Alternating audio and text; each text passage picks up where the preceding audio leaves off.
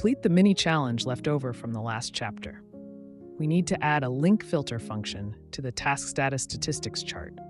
Link filtering functions, such as the To Be Reviewed statistics chart, which we can click to jump to the task management page and filter is applied, or click on Other Statuses to complete navigation and filtering. Then we have also added a checkbox group for the assignee nickname. In the assignee checkbox group, we can edit field properties. We also need to configure this on the column chart, adding a condition for the person in charge's name. Task assignee nickname, which contains the current filter/assignee. Click OK. We also add conditions to the grouped column chart. We can do a simple test. Filter NocoBase's tasks for all statuses. Uncheck NocoBase and select Others, and you'll see it take effect in the current column chart. After completing the mini challenge from Chapter 9, when accessing their own data in the Personal panel, set the default value to the current logged-in user. Current user's nickname.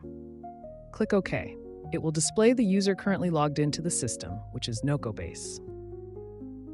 When accessing the Personal panel page again, the NocoBase user is selected by default. It also automatically filters correctly in the column chart. Automatically loads data associated with the current user. Thus, we achieve the basic configuration of the dashboard page, Personal panel. Then we go to the task management page. We need to restructure the task filtering. Remove the data scope we previously set for link jump filtering, then click OK. Next, we need to add a form filter block on this page. Set the fields for filtering: task name, task assignee, and end date. Adjust the block layout.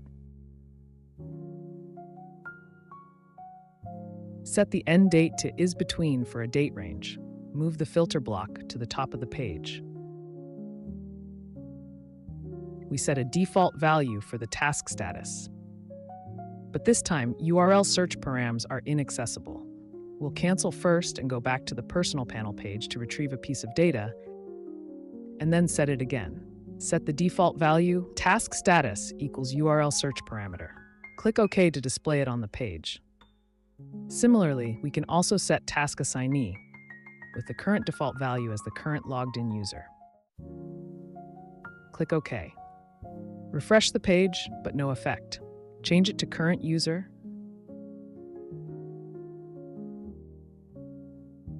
Set the display title to nickname.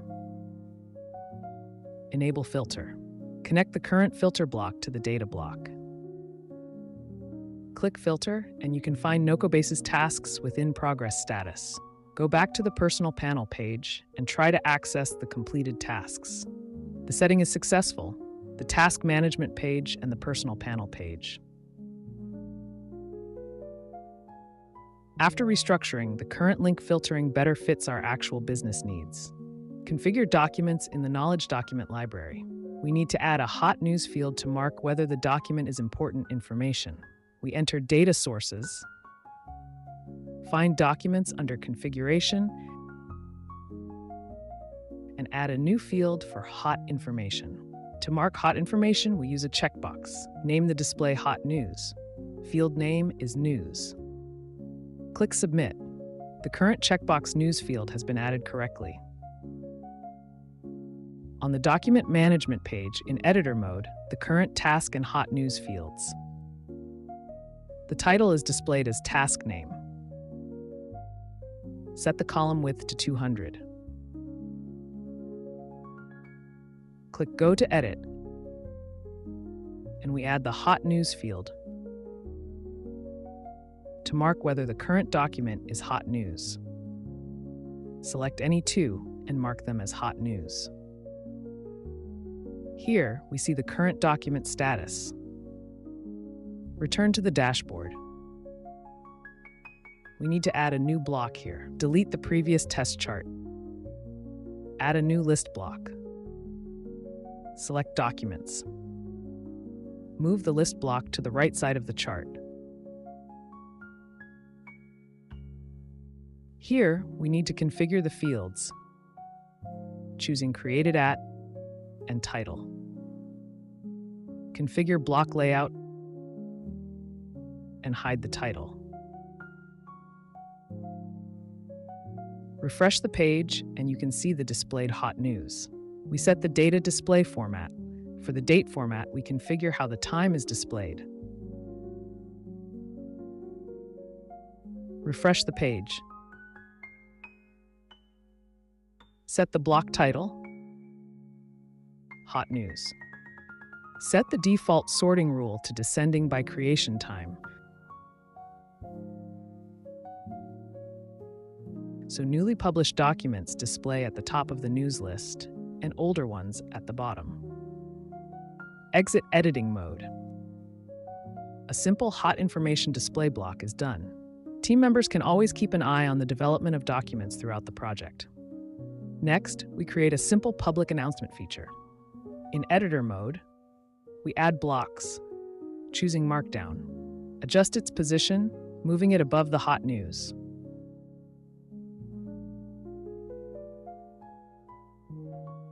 Click Edit Markdown Content. Paste the previously copied announcement information into the current Markdown block. After modifying the date according to business needs, we can display the current announcement. Click Save. A simple announcement is set up. For practical Markdown usage, you can refer to official demos, official documentation, or a lightweight tutorial. As a brief demo, we use some HTML to make a more striking announcement, showing the powerful features of Markdown blocks. We will again paste the previously copied content into the Markdown block. We can get the HTML from official tutorial documents. Click Save. Now it shows an announcement style displayed by HTML.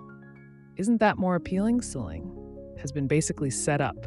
Everyone can adjust and configure pages according to their own needs. Thank you for watching. In the next chapter, we'll dive deeper into subtasks and work hours calculation. See you there.